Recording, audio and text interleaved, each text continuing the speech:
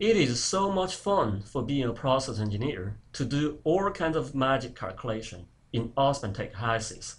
But when it comes to generate process datasheet specification, it is so frustrating. If you have the same experience as I do, you are in the right place. Another Excel spreadsheet program was developed by Guofu Chen using VBA to generate expanders datasheets in 1 minute. Simply open your HYSYS calculation file and the Excel file.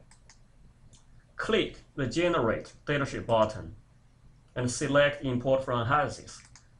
A window pops up to allow you to choose which expander you want to include in the specification.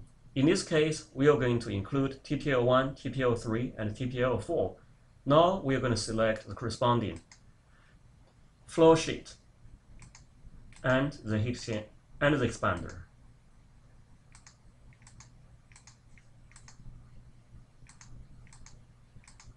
We are going to output the data sheet in metric unit. And the data sheet is created instantly in metric unit. You might also want to change the metric unit to English unit. It is easy to do it. Simply click English. And then the data sheet is created in English unit instantly. With this tool, do you think you can generate an expander datasheet in 1 minute?